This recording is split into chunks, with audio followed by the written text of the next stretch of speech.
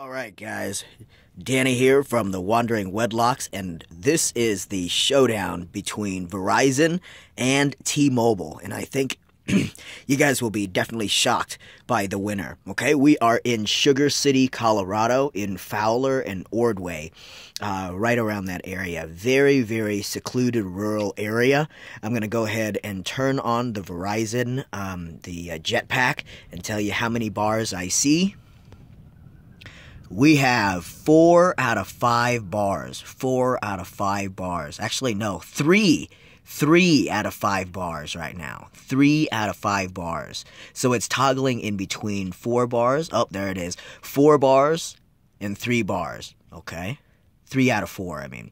So it's toggling in between 3 to 4 to full bars. Okay? Now let's go ahead and take a look at another Verizon device. This is their phone, and you can see, let me go back here, that this is 2 bars. 2 out of 5 bars. 2 out of 5 bars.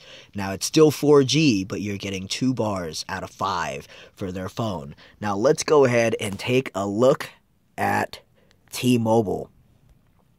T-Mobile, and there's my dog.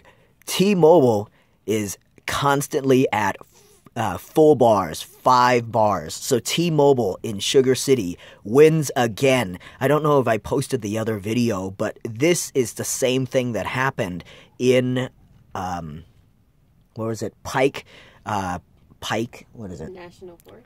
Pike National Forest. T-Mobile had 3 to 4 bars, and Verizon had 1 less. So there it is, guys. 2 cities, and T-Mobile is definitely beating. I'm going to go ahead and continue this competition as we move forward and let you guys know which one is better. But as of right now, T-Mobile is beating Verizon hands down. And including the cost, they're getting 6 stars out of 5. Congratulations to T-Mobile for these 2 cities.